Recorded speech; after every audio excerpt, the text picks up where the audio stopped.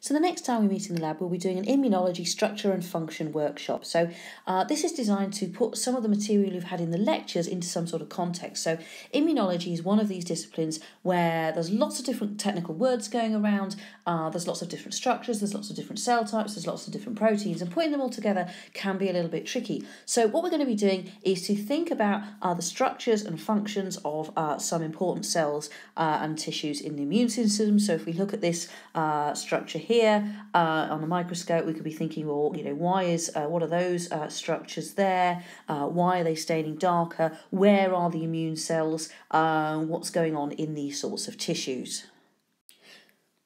So we'll first of all think about the important organs in the immune system. So you've been introduced to some of these in the lectures. We'll be looking at lymph nodes, we'll be looking at the spleen, we'll also look at the thymus and the tonsils and trying to understand how those tissues are organised and what the various different structures of them are. In order to do this, we're going to need to think about some histology. So histology is kind of looking at the detailed sort of cellular level anatomy of different tissues. And we need to think about a couple of different histological techniques. And one of the most important things with histology is making microscope slides and then what's called H&E staining. So H&E stands for hematoxylin and eosin, and this is a very commonly used stain in histology. So H&E staining, well, there's actually two dyes in that stain. First of all, there's hematoxylin, which is a basic dye. So itself is basic, so acidic things in the cell are attracted to it. So things like DNA and RNA, these are acids in the cell, so they will bind to the hematoxylin molecule and they will turn structures in the cell blue. And it also contains eosin, which is an acidic dye. So it's an acid, so basic things in the cell are attracted to it, and they stain pink when you do that. So quite a lot of cytosolic proteins have basic residues on the cell surface, so those are combined to the dye to stain things pink.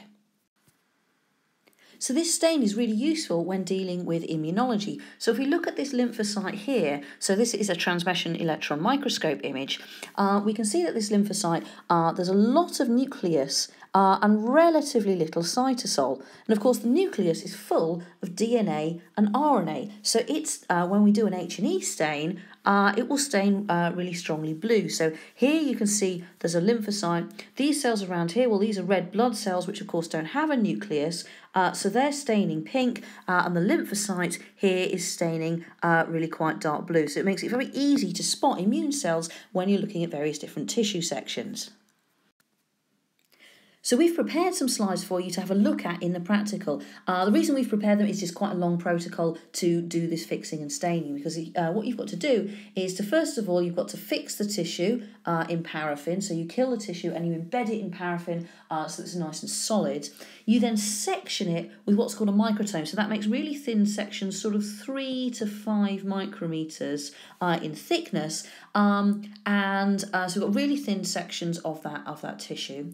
You have to dissolve the wax with xylene, and then you put it on a microscope slide, and then you do your H&E staining. So this is quite an involved protocol that we wouldn't have time to do in the lab usually. So we're going to give you some pre-prepared sections of various different tissues. So when you do these sorts of protocols, you get sections that look a little bit like this. So this one, for example, is a lymph node in cross-section, and we can see that there's various different aspects of internal structure. So we can see that this bit is staining a bit darker than this bit. There are internal structures there. There's some bits there which aren't stained at all.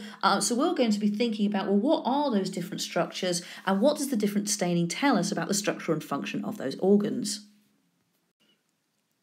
However, for really good understanding of immunology, it's not good enough to just know the sort of overall shapes of tissues. What we'd really like to know is which particular cells we're looking at. So if we're thinking about lymphocytes, an H&E stain will show us where the lymphocytes are, but they won't tell us the difference between B cells and T cells. So in order to do that, we need to do a technique called immunohistochemistry.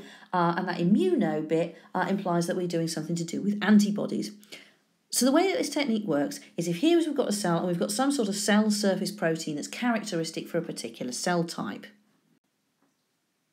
We then use a primary antibody, so that sticks to that cell surface protein's really specific recognition, so that sticks to the cell surface.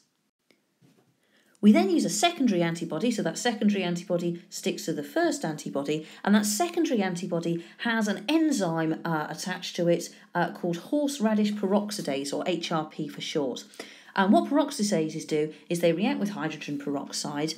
So the reaction that happens here, so we give a synthetic substrate called DAB.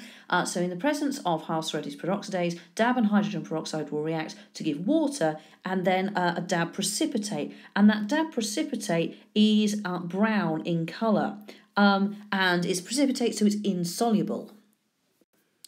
So this means that we can identify where particular proteins are in the cell. So if we look at this section here, obviously we've got quite a lot of brown staining there. So that is the result of that DAB precipitate reaction. So that tells us that this particular protein here, because of the antibodies, that is where it's located within the cell. So we can start to identify at a molecular level where particular proteins are within the cell. And this is a really great technique because, as you know from the lectures, immune cells have characteristic proteins expressed on their cell surface. Their cell surface is very rich in exposed proteins. So the three markers that we're going to use in the practical, well, we've got a marker of T cells, and that marker is called CD3. We've got a marker of B cells, and that marker is CD20. And we've also got a macrophage marker, which is CD68. So you might want to go and have a look and find out what those different proteins are, but they're very characteristic signatures of those particular cell types. So we really hope the workshop complements the lectures nicely and helps you to understand all the various different components of the immune system, both at a sort of tissue level, but also getting more to a molecular level. We'd really recommend that you bring your lecture notes to the practical. That will be really helpful in understanding what's going on, and also to make the links between the structures that you're seeing and the content that you've had in the lectures. So I look forward to seeing you in the lab.